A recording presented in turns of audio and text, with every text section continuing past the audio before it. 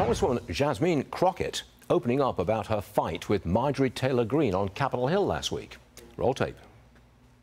MAGA has historically been on social media doing the things where they're saying, oh, she's black with lashes and nails and hair, and so she's ghetto. And so to me, this was her buying into that rhetoric and trying to amplify this for the MAGA crowd. And so, yeah, I absolutely think that she only did it to be racist towards me. OK, Joe Concha with me this morning. Tell me, please, Joe, how are eyelashes racist? I'm pretty sure, Stu, that fake eyelashes aren't a racial thing. You look at like Katy Perry, Kim Kardashian, Gwen Stefani, Lady Gaga. They all reportedly wear fake eyelashes. I have been accused of having fake eyelashes. This is all natural, baby, right here.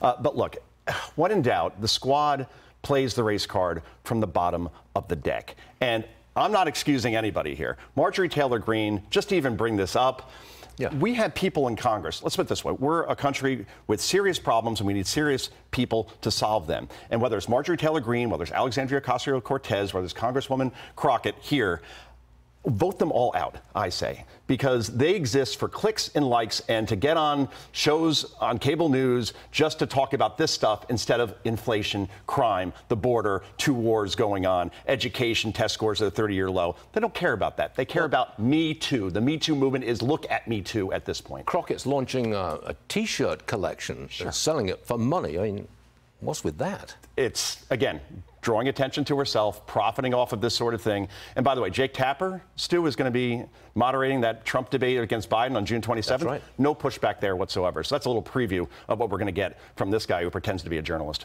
OK. Next one, Joe. Over the weekend, the president suggested that he was vice president during the pandemic. Watch this.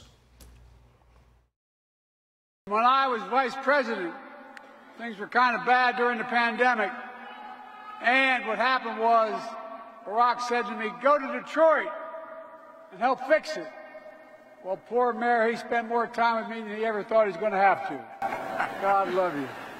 Well, now look at this for a second. As you can see, the White House edited that gaffe out of the official transcript. I didn't think much to his delivery and demeanor there either. Everything about that is disturbing, Stu. And this is a thing with the White House, by the way, as far as editing these transcripts after the fact, as if no one's paying attention. I used to be in the camp, and I don't know where you were on this, that Joe Biden absolutely was going to be the nominee. And my reasoning was not so much because he has the mental acuity for the job, right, and the physical prowess for the job, but I just didn't see a bench. I didn't see somebody who could jump in there like Tom Brady behind Drew Bledsoe, Steve Young behind Joe Montana. I'll stop with the football analogies because you like the other football.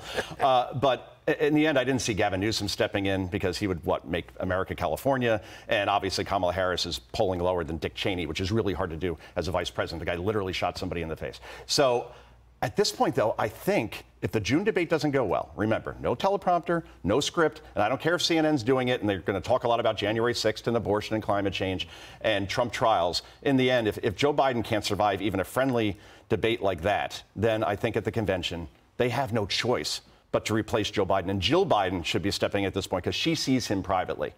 And the way he just spoke there, and this isn't a one-off. We've been playing clips like this for months. This is the leader of the free world, the commander-in-chief of our armed forces. We can do better. We really can. You're writing a book about this, the 2024 campaign. I am, yes. Are you going to see Trump in the Bronx on Thursday? That's the plan. The good news about this trial is that it's bringing all these rallies that I never could attend before in a professional capacity. So I went to Wildwood 2 weeks ago for that, and now I'll be in the South Bronx as well to cover that. And if Joe Biden comes to New Jersey, because that's apparently in play now, I'll go to Joe Biden rallies as well and see the 50, 100 people that show up. I'd love to be in the Bronx for that. It's not a rally. You won't call it a rally. It's called a meeting, I think. You can go. We can get a press pass for you, I think so. Let me think about this. All right, good. Joe Concha, thank you very much indeed. You're all right. Thanks. See you later, mate. Thanks.